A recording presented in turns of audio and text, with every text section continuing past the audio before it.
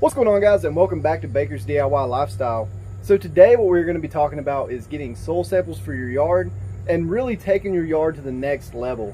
So this is something that you should do maybe year 2 or 3 into your lawn care program. After you've learned how to get your fertilizer thrown down, you're getting more into keeping your grass healthy all year round, and you're really looking to really get just a step above anybody else that might have a green yard in your neighborhood.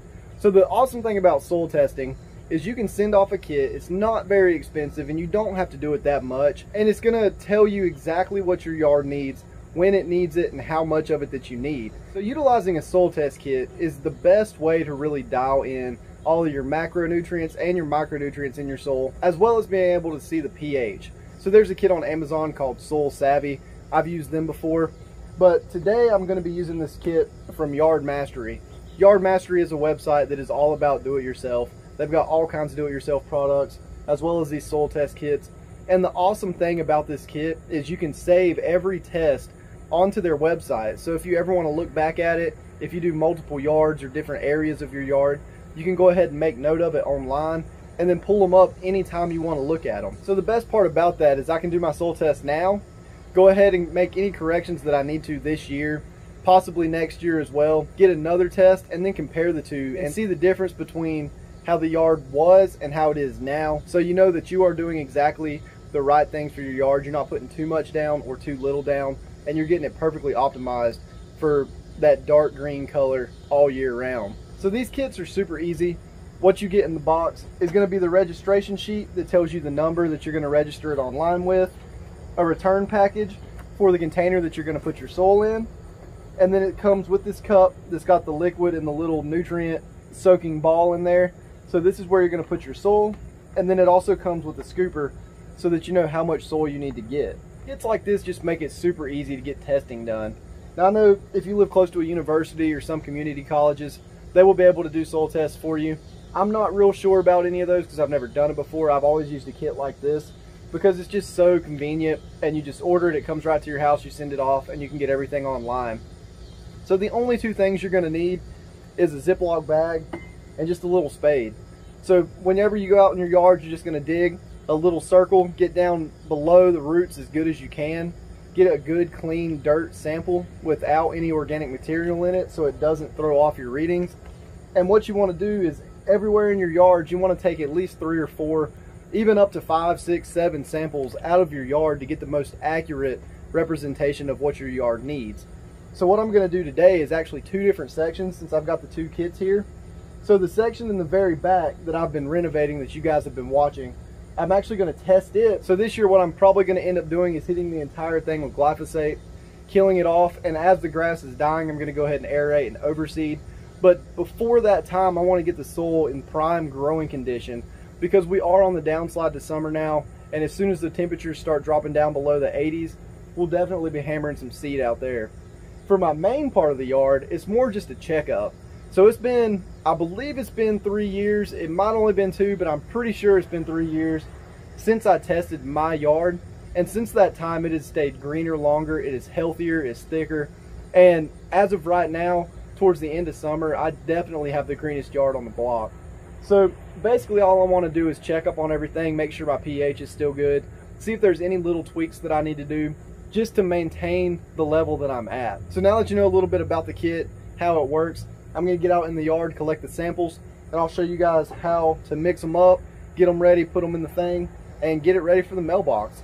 So with that, let's get started.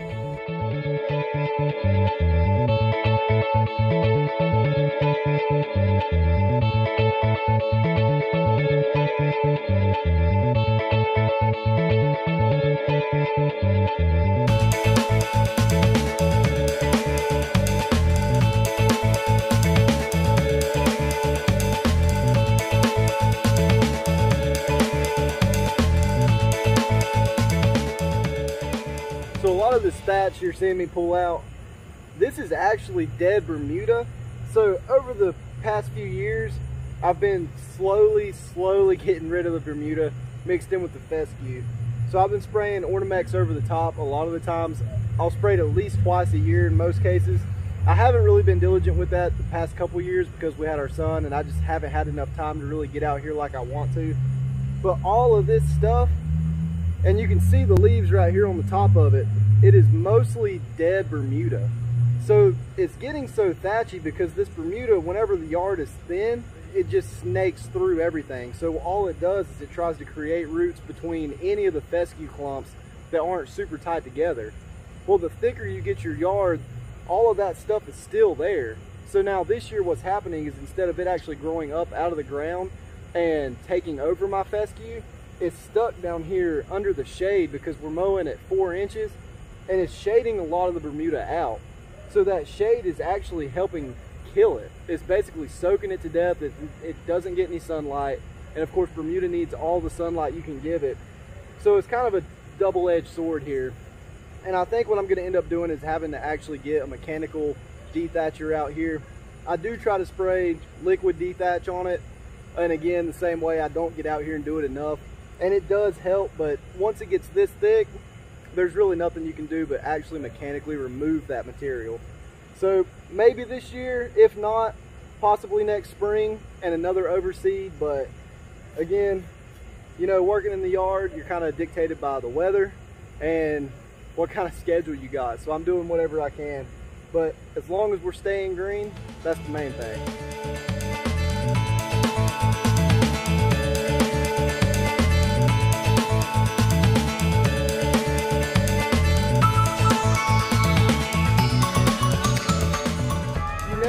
To do like a finished section of your yard mixed with a section you're getting ready to work on, because they're not going to be anywhere close to the same. But over time, as you keep adding stuff to the soil, making it better, amending it, and you get another soil test in a couple years, you'll be able to see if they're relatively close. Once you get to a level where the two are almost identical, then you know, okay, I can go ahead and start just mixing my entire lawn together, get a more broad program if that's what you want, or continue to keep it separate. That's kind of up to you, depending on how you want your yard to look. If you have one section of your yard that is fescue and maybe another section that's Bermuda, or whatever the case may be, you can always change up your strategy for your personal lawn.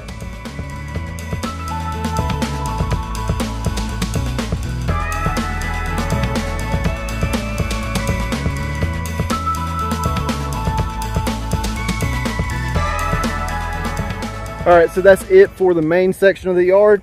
Now what I'm gonna do is grab my other Ziploc bag, swap it out, and I'm not gonna film this part just because it's gonna be the same thing, just digging a few holes.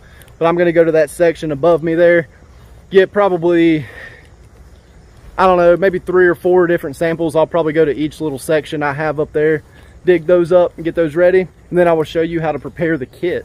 All right, so at this point you should have your bags of soil. So this is from my actual yard, this is from the backyard, so of course make sure you don't get them confused. But I'm gonna go ahead and take this one, and all you really want to do is just shake them up real good. Just mix up the dirt, that way you know the sample has a little bit of dirt from every single section of your yard. It doesn't have to be anything crazy. You know, you've already picked out all the organic material, so you shouldn't get any like high amounts of nitrogen or anything crazy in your sample. If you do get a sample back that the nitrogen is like off the chart, most likely you didn't get enough of the material out, or you missed like a big grass blade or a leaf or something, some kind of material that would throw the number way off. So once you've got your dirt mixed up, you go ahead and take your kit out.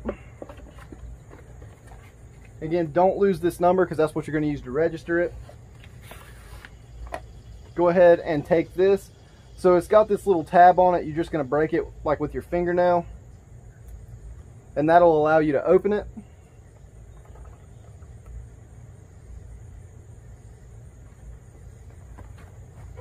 And then once it's open, just take your scoop.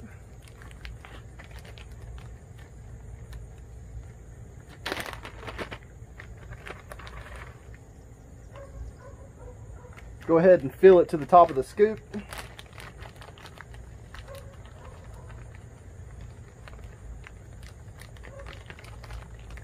And I don't know if you're really supposed to pat it down, but I always do, just to make sure I get the scoop completely full. And if you see any more little roots, just, I'm slightly OCD, so I'll pick out a few of them. But you just take your scoop,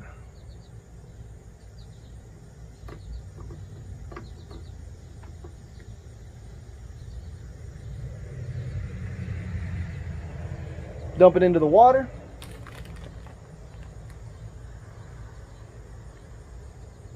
Just make sure you get all the dirt off the top of the lid so it don't leak while it's in the mill.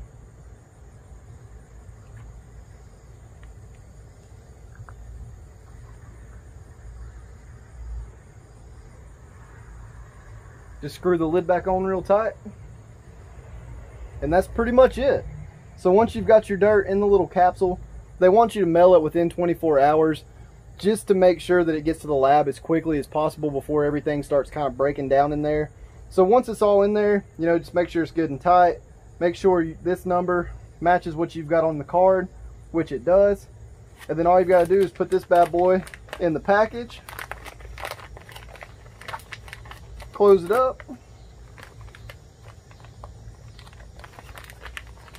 Put that sucker in your mailbox and wait for the results.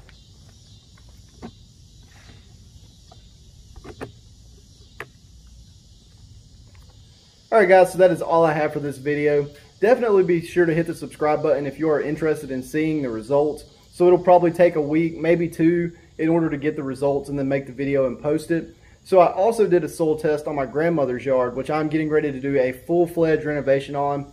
That she just got a septic tank put in, and 80% of her yard is mud right now. So we're going to be filming that, going in, killing it off. And I'm still contemplating on what kind of grass seed I want to put down.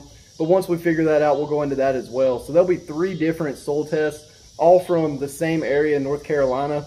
And we'll be able to see how much soil varies, even in a very local region. Once we get all that done, I'll show you guys how I'll create a plan for each of the yards so that they stay nice and green in the long run. But with that, I hope you guys enjoyed this video, and I will see you in the next one. Thanks for watching.